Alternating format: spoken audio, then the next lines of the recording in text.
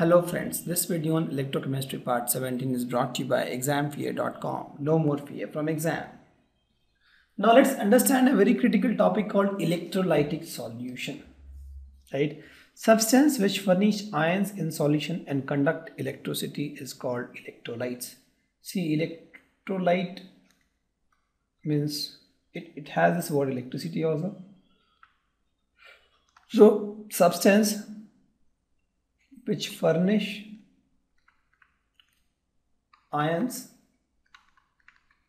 in solution plus they conduct electricity. They are called electrolytic solution. For example, NaCl, you put in water, this becomes Na plus ions and Cl minus ions.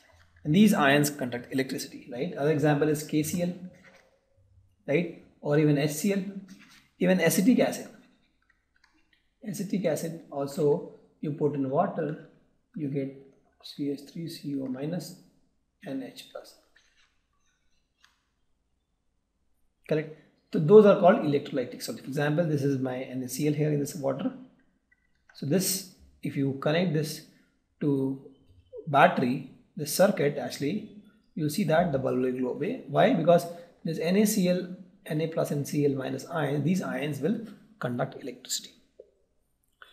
On the other hand, substances that do not furnish ions and do not conduct electricity are called non-electrolytes. For example, in this case, you take water and you add sugar, right? Or you add, example is, other example are benzene, carbon tetrachloride. One example is sugar. You take water and put some sugar in that, and then you create a circuit like this. Then you will see that circuit is not complete and the bulb will not glow.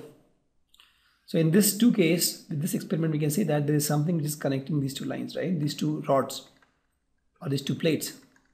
And that is nothing but my ions. And here, since there is no electricity passing through this bulb, assuming the battery is in working condition, that proves that there is no bridge between these two plates. That means there is no ions here. So these kind of solution is called non-electrolyte. And this is electrolyte. Correct? So I have electrolyte and non-electrolyte. Correct? So if you go deep inside electrolytes, you will see that there are two kinds of electrolytes, weak electrolyte and strong electrolyte. So substances that are completely ionized in the aqueous solution are called strong electrolytes. So they are completely ionized. For example, NaCl, NH4Cl, KCl, HCl, right, HBr.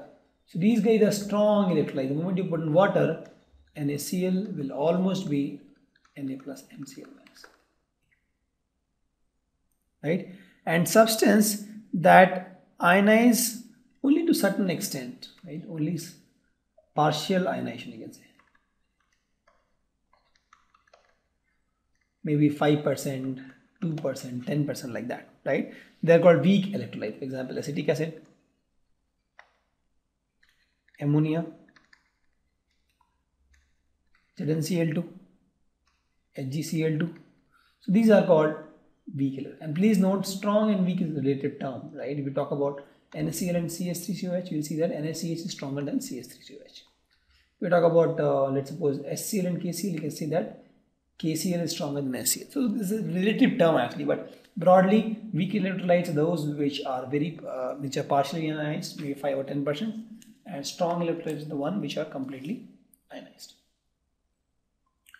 Now let's talk about the conductance. If we talk about the conductance, we know that what is conductance? Conductance is nothing but ease of flow of electric current through a body. Ease of flow of electric current through a body. And this body can either be a metal, for example in this case, or it can be a electrolyte, because we have seen that electrolyte conduct electricity.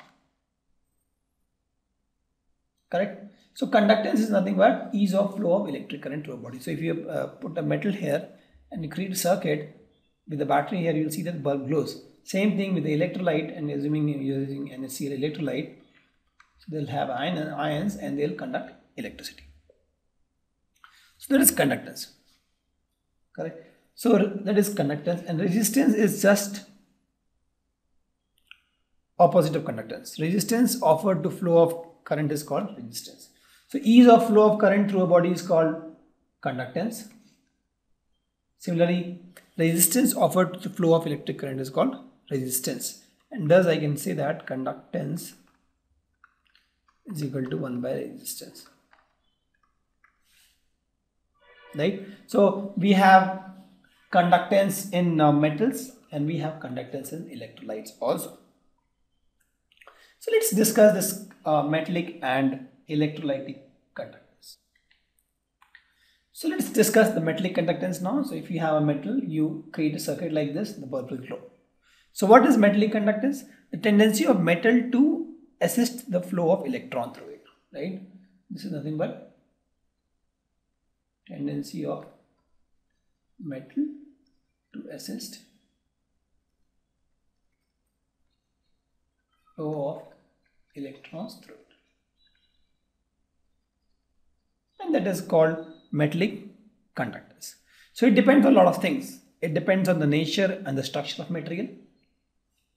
I'll show you how. It depends on the number of valence electron per atom. So if you see, we'll see that per atom will have a valence electron. In fact, valence electron is the one that is responsible for the conductance of electricity. It also depends on the temperature. It actually decreases with increasing temperature, right? Why? First, let's understand how this conductance happens.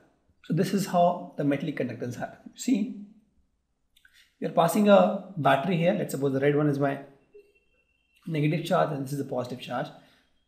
There's a potential difference. So the electron, the blue one which is moving is the electron, and the way it moves, if you see, it jumps around different valence shell. The outer one is the valence shell.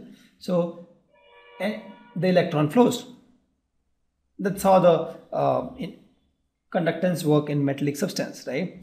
Now if you increase the temperature, what happens is the flow of electrons through these atoms is difficult, right? Because the moment you increase the temperature, these atoms which are now just rotating or rotating here, they also start haphazard movement, right?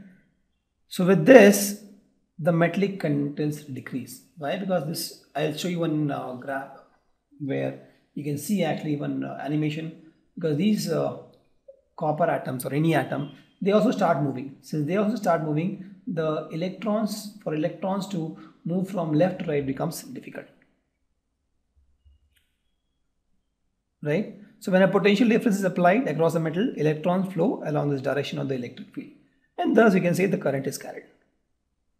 So more details on the effect of temperature we'll discuss in the next slide actually. So let's see. Assume that at room temperature the atoms are moving in this speed. On heating, obviously we have seen that the entropy increase in the atoms inside the metal. I'm assuming that both are copper metal now. Both are copper. Now what happens is, if I have electron, I have to pass from left to right, right? If I have electron, I have to pass from left to right. Tell me which scenario is easy. Obviously first scenario, because if you see, the electrons are moving at a very slow pace, right? So for one electron to move from left to right, it is pretty easy. But in this case, for an electron, on heating, the electron becomes haphazard, right? The entropy increase and they keep moving here and there. So for an electron to move from left to right is difficult, or right to left, in directions, difficult. When if you consider yourself as electron, and then if you see, for you to cross this, it is pretty easy, right? Because this are in a slow motion. But for you to cross this will be a little difficult, because then high motion, right? You may collide. So with that, it is pretty obvious that on heating, the conductance of a metallic substance decrease. Correct? Because when you increase the temperature, right, these atoms move around. Correct? And these restrict the flow of electron.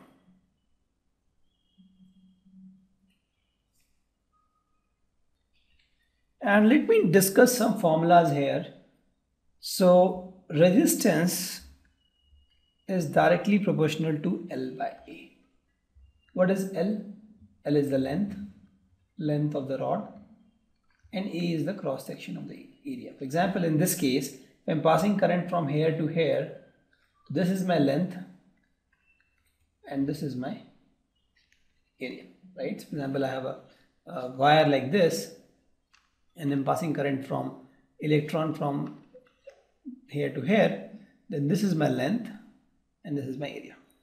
So it is directly proportional to resistance, because the more is the length, the more distance the electron has to travel, right? So it is, the resistance will increase, and the more is the area, the easier electron can travel, right? So it is directly proportional to length and inversely proportional to area. I'm talking about the resistance, because resistance is nothing but resistance to the flow of electron. So increase the area of this metal, this area, the electrons can easily travel. But you increase the length, the electron has to travel more. The more it has to travel, the more resistance it will offer. So it is directly proportional to length. You increase the area, it eases the transfer of electron. So it is inversely proportional to area. So overall, resistance is proportional to L by A. And if you want to equate this, you have to say R is equal to rho L by A. Right? So this rho is what? Rho is called resistivity.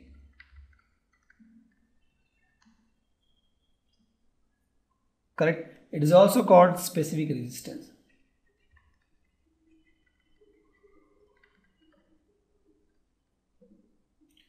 And SI unit of this will be ohm meter. Why? Because this resistance is in ohm and this L by A will be in per meter. Correct? So if you see, this is nothing but R A by L, right? This is in ohm. Area will be, let's suppose, in meter, or L will be in, area will be meter square, length will be meter. This meter square and meter is cancel, you get ohm meter. If you put area in centimeter square and length in centimeter, you get ohm centimeter. So ohm centimeter, or sometimes ohm, ohm centimeter or ohm meter is used, but SI unit is ohm meter. Correct? And resistance is in ohms. This you have studied in physics. And SI unit of ohm is nothing but kg meter square. This is the SI unit of. Correct?